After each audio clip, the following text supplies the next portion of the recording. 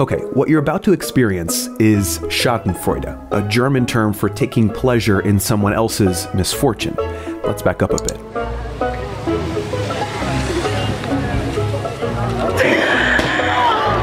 There's a cottage industry around Schadenfreude online. It's why fail videos get tens of millions of views, and it's why they're so much fun to watch. Fail compilations are an evolution of things like Jackass and the America's Funniest Home Video format, which is really just a non-fiction version of the slapstick comedy that you see in The Three Stooges or Charlie Chaplin movies or Shakespeare's comedies, going all the way back probably to the origin of laughter itself. Why do we feel this way? What makes us enjoy the pain of others? It comes down, I think, to identity and self-esteem. Human society is defined by competition and comparison. When you see someone fail, your psyche is rewarded with a little boost, the feeling that you're better off than they are. Schadenfreude is particularly strong when the failure in question is arrogant or deserving, or even just too successful. That's why we delight when celebrities fall from grace. It's why the downfall of super high achievers like Tiger Woods generates so much media attention. In societies, these feelings extend to our groups. The more we identify with our in-group, like our favorite sports team, for example, the more susceptible we are to Schadenfreude when a rival team loses. Now, in the realm of sports and people falling off rope swings, feelings of Schadenfreude are natural and innocent. Self-esteem is not a steady thing, it fluctuates, and if a failed compilation makes you laugh, why not? Where Schadenfreude, I think, becomes poisonous is in the universe of politics. I mean, if Schadenfreude is a feature of in-groups and out-groups in competition, it should be no surprise that it festers in our political parties, where the victory of one side almost always means a defeat of the other. And studies on Schadenfreude in politics bear this out. Intensity of party affiliation strongly predicts whether events produce Schadenfreude in their members. When the Republican Party missteps or one of its members commits a gaffe, Democrats report feelings of Schadenfreude, and vice versa.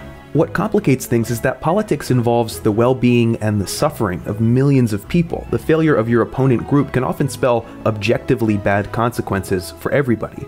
And yet the most disturbing finding of studies on Schadenfreude and politics is that even in these cases, people report Schadenfreude as long as their opponents lose out. Scary as that is, you can take solace in the fact that most people understand that these feelings are socially inappropriate, which is why they're felt but not really spoken about. Studies bear this out too. Those who report feelings of Schadenfreude at objectively bad news, like an economic downturn hurting the opposing party, are also deeply ambivalent about just having that emotion. Or at least they used to be.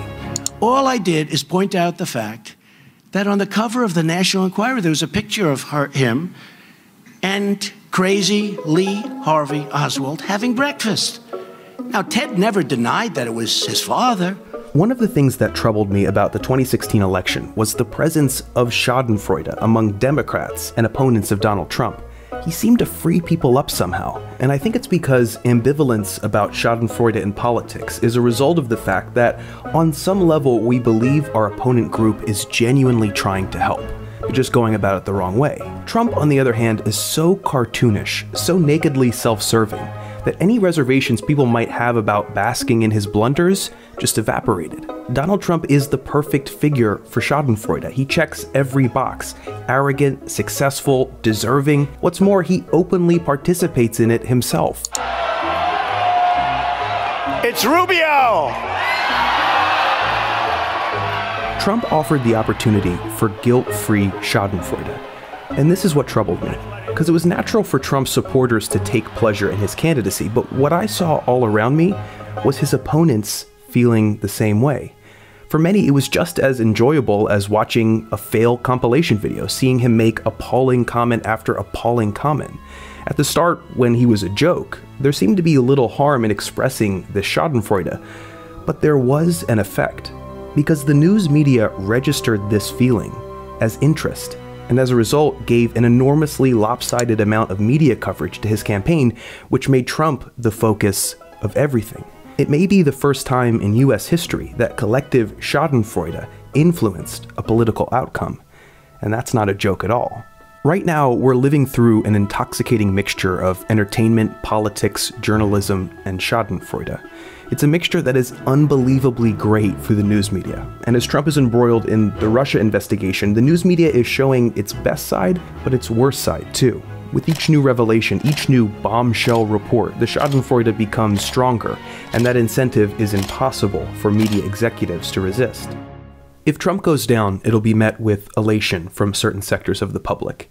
And who knows, he may deserve it. But whatever happens with his presidency, Schadenfreude is a drug that we ought to keep in check. Because like any drug, a growing tolerance will eventually mean a growing desire for more of it more often. And that's not a force we want powering our politics.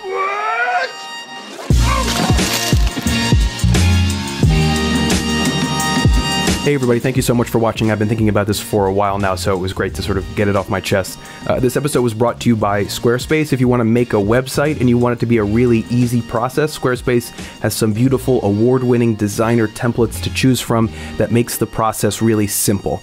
It's got 24-hour customer service, no upgrades, nothing to install, no patches ever, and picking your domain name is really easy. You can start your free trial at squarespace.com, and if you use the offer code NERDWRITER, you can get 10% off your first purchase. If you want to make a website, use Squarespace. Thanks guys, I'll see you next time.